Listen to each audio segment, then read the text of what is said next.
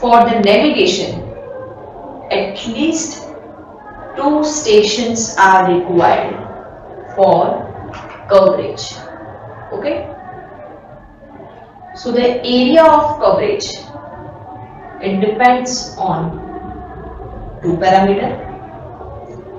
First one is the maximum range of the station and the distance between the station. Okay, distance between the station. So this service area depends on latitude of the region, season of the year, and the time of the day. Okay. For the ground wave, the average range over the sea in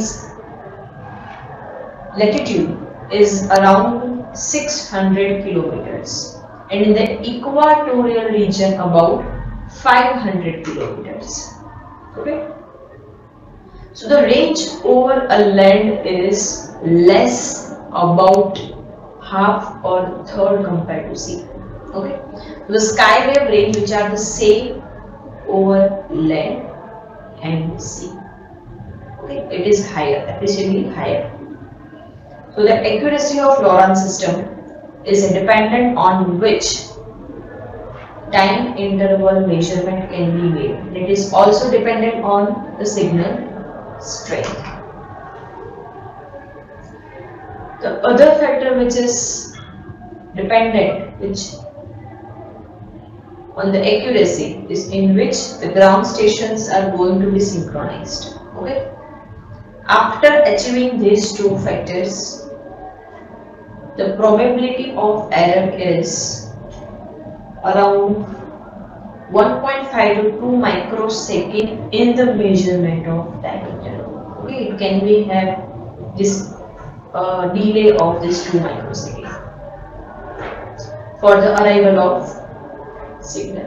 Okay, because the error may be introduced because of the sky wave propagation, as the path taken by the sky wave is longer one via the ionosphere, as the ionosphere is made up of full of ions which are randomly located in the ionosphere. Okay, which also affects my propagation of the signal. Okay. Second is Loran-C. So Loran-A and Loran-C, what is the difference? The difference is in the operating frequency. Loran-A was the first developed. After that, Loran-C was developed, which operates in the band of 90 to 110 kHz. It is developed after the World War II. As a disadvantage of the previous Loran was removed, that is the lower coverage area. Okay, lower coverage area was there in the Loran-A, so it is going to be reduced. That error is going to be reduced with the help of Loran-C, right? So with the help of low frequency, the ground wave transmission is very much larger. Okay, and attenuation is nearly same whether over it is land or over the sea. Alright. So as the larger ground wave range permits the greater separation between the master and the slave, right? The range of Loran-C is several hundred of kilometers. So with the help of limited bandwidth which is available for Loran-C, the pulse width has to be very long, and this reduces the accuracy, but it is still higher than the Loran-A. So advantage of using Loran-C is its operating frequency, larger coverage area, and the accuracy, which is comparably higher than Loran-A. Okay. So the accuracy is going to be achieved using the caesium atomic clock for generation of carrier signal of the transmitter, and with the synchronization of transmitter is proper, then pulse matching is going to be easy and less error is going to be occurred in the transmission side. Okay. So compared to LORAN-A, the LORAN-C has the probability of error, its arrival of signal from the transmitter is having a delay of 0.1 microsecond. Earlier for LORAN-A it was around 1.5 to 2 microsecond, right? Peak power is 1 megawatt, and in the LORAN-C transmission envelope is used. Alright. So in LORAN we have studied LORAN-A and LORAN-C. Based on that, we have compared according to the frequency, its range and its accuracy. Right? So the second hyperbolic navigation system is the DECCA navigation. So what is the operating frequency band? Operating frequency band is LF. Okay, that is between 70 to 120 kilohertz, which uses the unmodulated continuous wave. Earlier in LORAN system,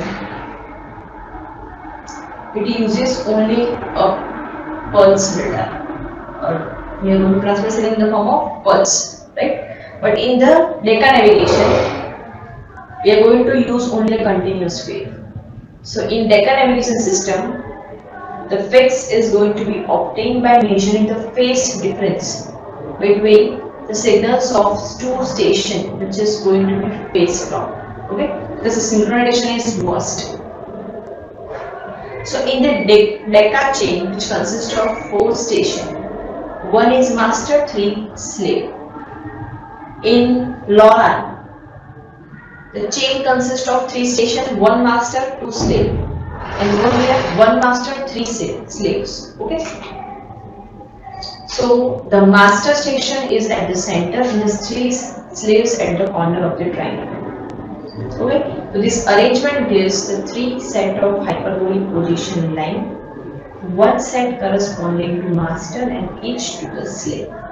Alright. So this fix is going to be obtained over considerably area by the intersection of 2 hyperbolic lines. Right? A DECCA navigation system in which each transmitter has different frequency, so the radiation from the each station will differentiate by the receiver. Right? Generally, harmonically related frequencies related by each transmitter and the phase measurement done at the common harmonic frequency, which is obtained at receiver by using a multiplying circuits. Now we are going to focus how this is going to be done.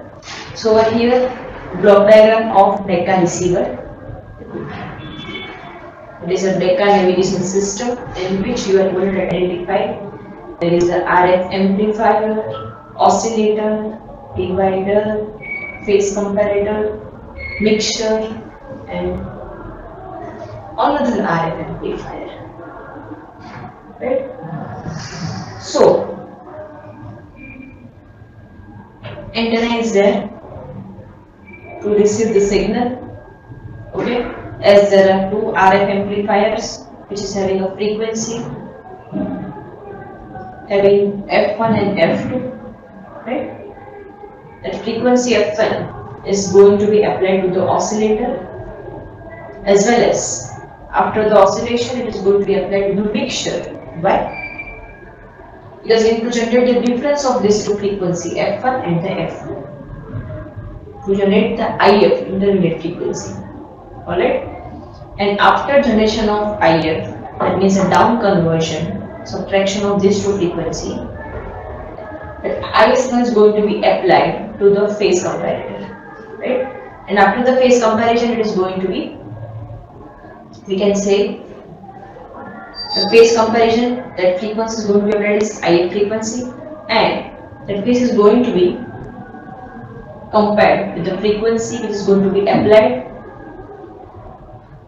from the RF amplifier, that is F1, is going to be divided with the help of divider, and that frequency is going to be applied for the phase comparison. Alright, so this is the DECCA receiver. So the DECCA navigation is the low frequency hyperbolic navigation system. What it compares? It compares the phase difference of radio signals, which is emitted by the several radio station. Right?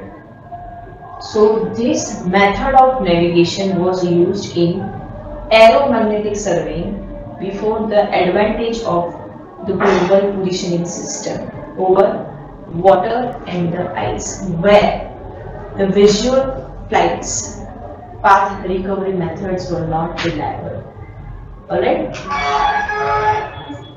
So over here we have studied in chapter number 10, that is a hyperbolic navigation system. We have studied what does it mean, what are different types of hyperbolic navigation system like LORAN, DECCA, Omega, right? And in the LORAN we have studied LORAN-A, Loran-C, that are going to be identified or differentiate with the help of operating frequency, its accuracy and its range. We have studied the DECCA receiver. Okay, what is its operating frequency, its range as well, right? So over here chapter number 10, that is the hyperbolic navigation system, is finished. Alright, but still if you have any doubt you can ask me anytime on my video email ID. We are going to start chapter number 11 in the next session. Till then, thank you for your attention.